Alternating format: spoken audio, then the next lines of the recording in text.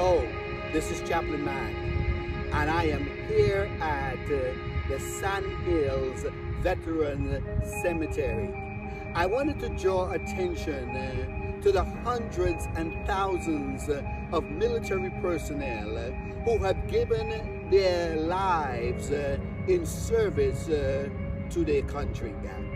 As you look to the back of me, you can see hundreds of American flags, each marking a spot where these brave men and women raise their hand and service to their country. And they have made or they have paid the ultimate sacrifice. I want to give you another view of some more of the markers that mark these lives of so many.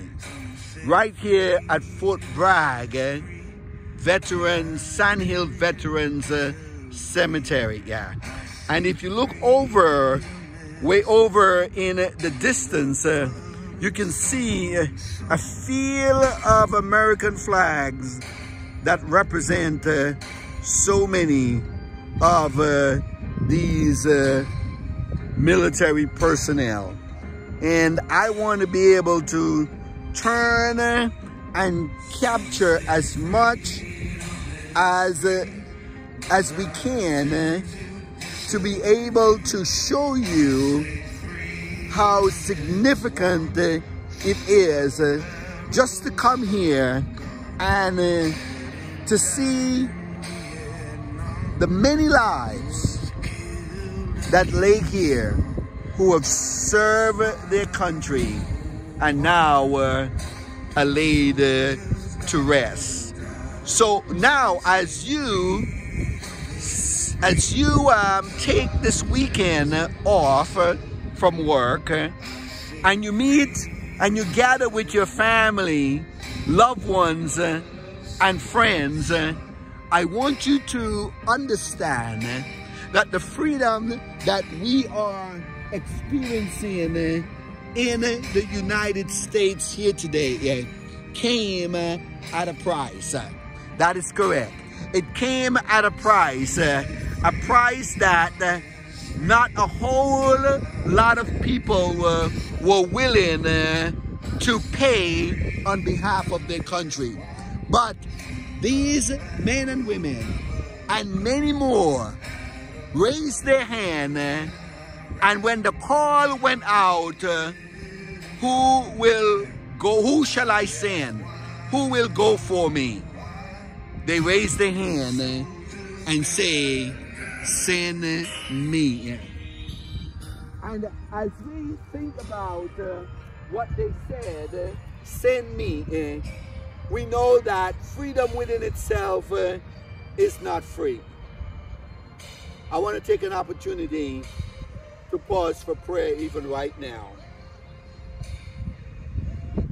Almighty God, we come in your presence as we stand here on holy ground where these men and women across the United States have laid down their lives in service for their country.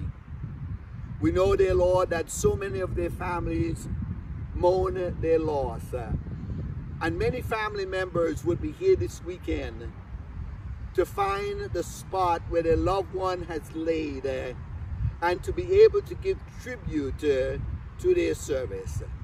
We pray that you may be with the family members because they too have endured a tremendous sacrifice. When we were off to war, they stayed on the front line at the home front and they fought the many daily issues of life while their military personnel was out fighting. We pray today, dear Lord, that this would be a reminder of the freedom that you have given us in our own spiritual life and the sacrifice that you also have made on behalf of the world.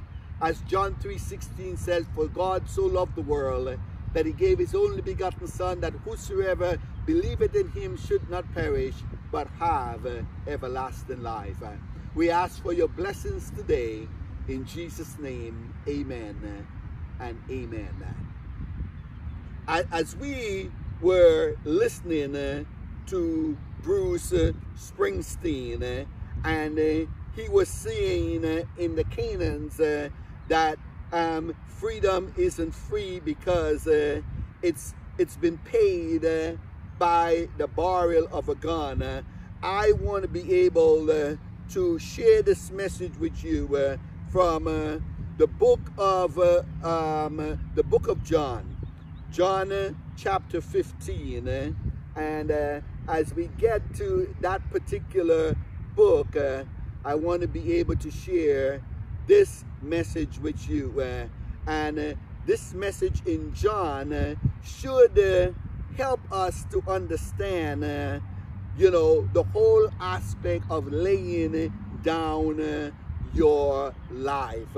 So as we look at John, in the Gospel of John, chapter 15, reading from I think it's going to be from verse 13 through 17. Let's go ahead and find it here as we read the scripture here today. And I want to read it in the KJV, which is the King James version. And it says, greater love hath no man than this, that a man lay down his life for his friends. You are my friends, if you do whatsoever I command you. Henceforth I call you not servant, for the servant knoweth not what his Lord doeth. But I have called you friends, for all things that I have heard of my Father, I have made known unto you. You have not chosen me, but I have chosen you and ordained you, that you should go and bring forth fruit, and that your fruit shall remain, that whatsoever you shall ask of the Father in my name, he may give it you. These things I command you, that you love one another. Here, Jesus himself has put a premium on the whole aspect of friendship, because he says, greater love hath no man than this, that a man lay down his life for his friends. And there is another scripture that says that he's a friend that sticketh closer than a brother. We know the bond of friendship and how strong it is. I am thinking of Jonathan and David. They had such a bond in friendship that not even Jonathan's father could have come between him and David. And the Bible right here, as Jesus was speaking, put a lot of premium on the whole aspect of friendship. And it says friendship is so critical that one can lay down his life for his friend because his friend means so much. Now, I've heard that parents have said that they would take a bullet for their children at any day and at any time. As we think back on the shooting in Texas just a few days ago, I saw a video of parents standing on the outside of the school ready for action, but they were prevented by the officers from going in. They were ready to charge that shooter. They were ready to give their life for the sake of their children. And we know that's what parents do, because the love of a parent to a child is so great that they're willing to make a sacrifice. So here we have the love of a friend, and now I've just told you the love of a parent to the child. But what about the love of a soldier for his country? What about the love of an airman for his country? What about the love of a sailor for his country? What about the love of a Marine for his country? What about the love of a reservist for his country? What about the love of those who serve in the military regardless of their branch of service, whether they're Coast Guard or whatever branch of service that they might find themselves serving in? What about their love for their country?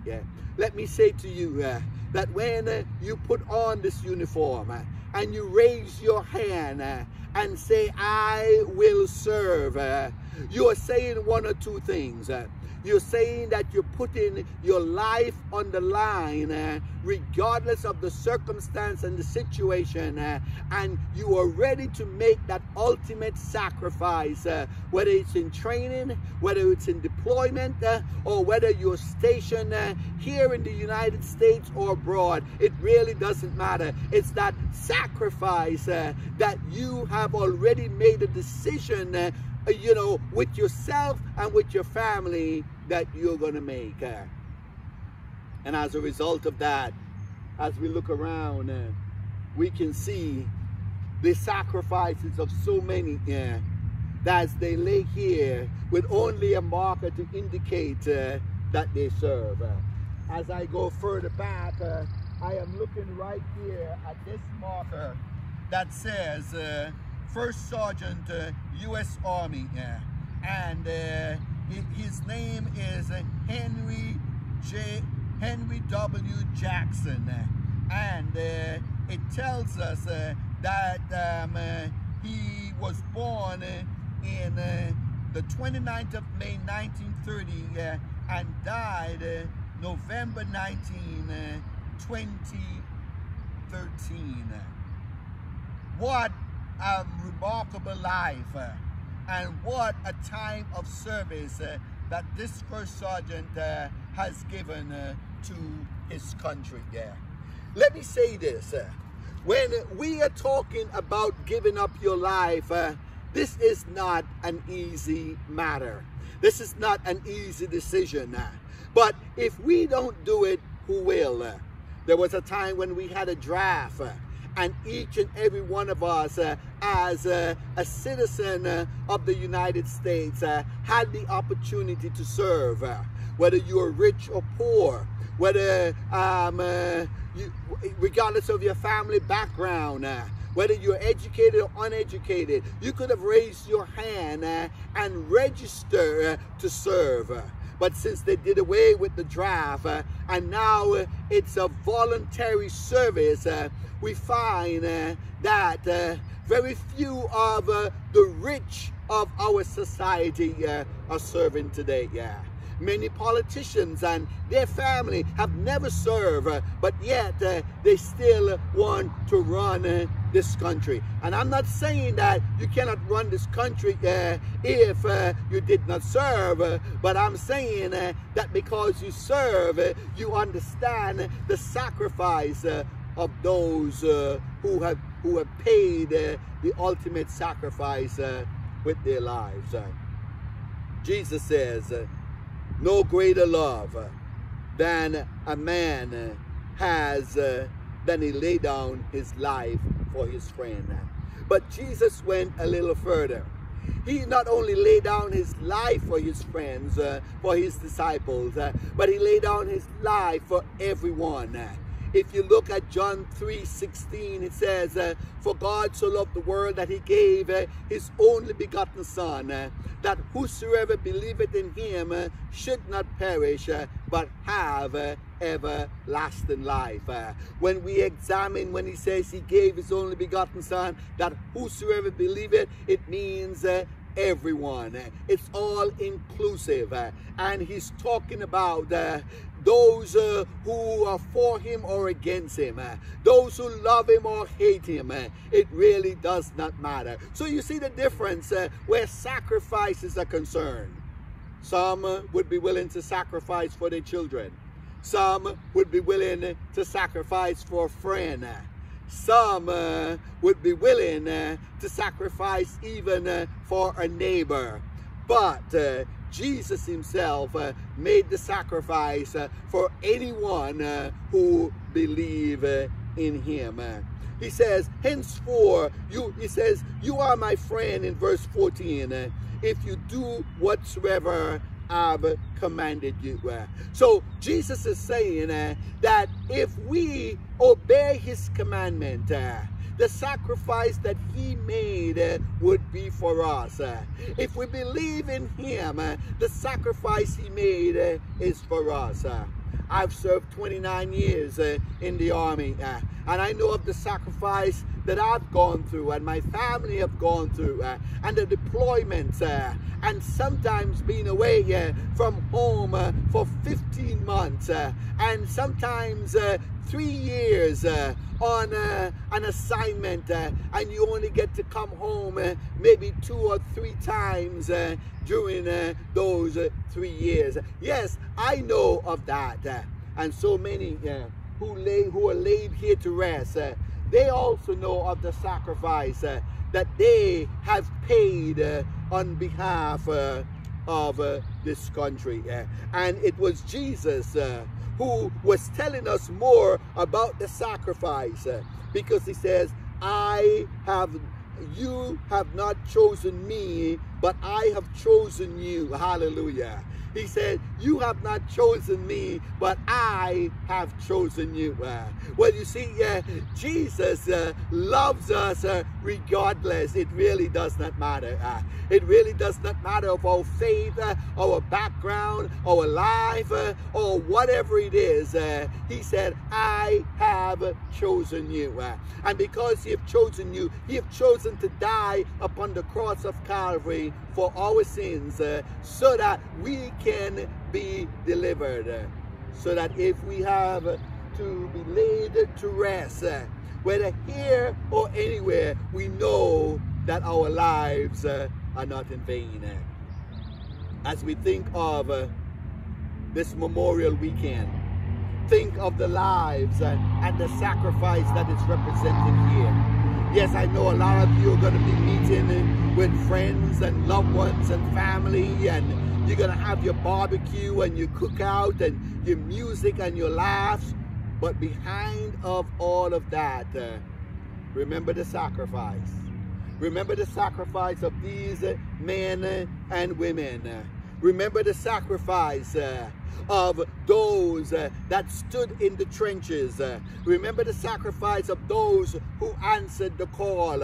Remember the sacrifice of those whose family were torn apart because they were willing to serve, because they raised their hand when the question was asked, who shall I send?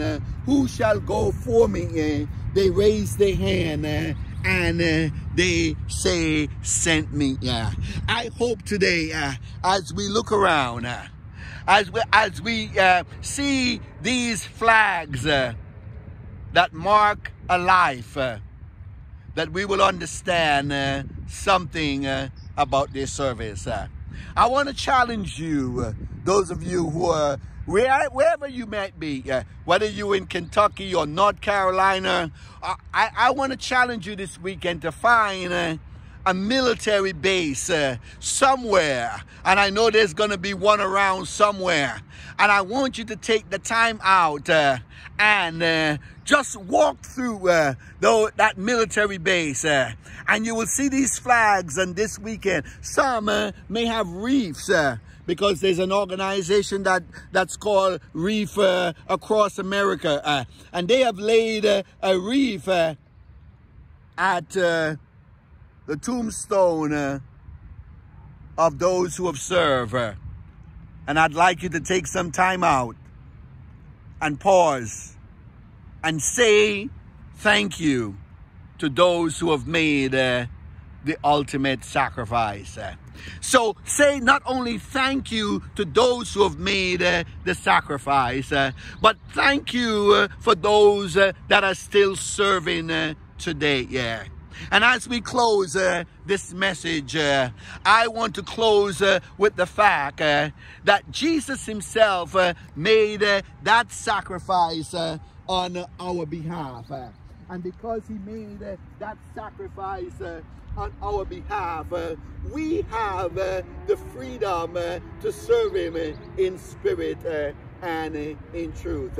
Yes, our Lord and Savior Jesus Christ, he set the example of surrendering his life, of giving up his life, of letting go of his life, and so that we can have life.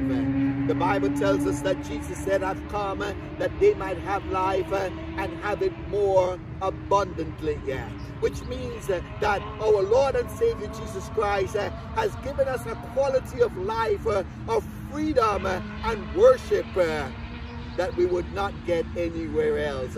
Just like these men and women that are laying here today, give us a freedom that we live here in the United States and have that freedom that no other country can boast about. So as we close today, I pray that you may understand a little bit of service. You may understand a little bit of what these men and women has gone through in service to their country. And I pray that you will pause and say thank you, not only to them, but say thank you to Almighty God for the sacrifice that he has made for our sins, so that we ourselves can be free, and the fact that he delivered us from sin and shame and the destruction of hell. And I tell you, oh what a joy it is for us to know that our Lord and Savior Jesus Christ stood in the gap for us. Hallelujah. I am glad that he stood in the gap for us. Hallelujah. He stood in the gap for us, and we can rejoice of the freedom that comes only from our Lord and Savior Jesus Christ. May God bless you richly.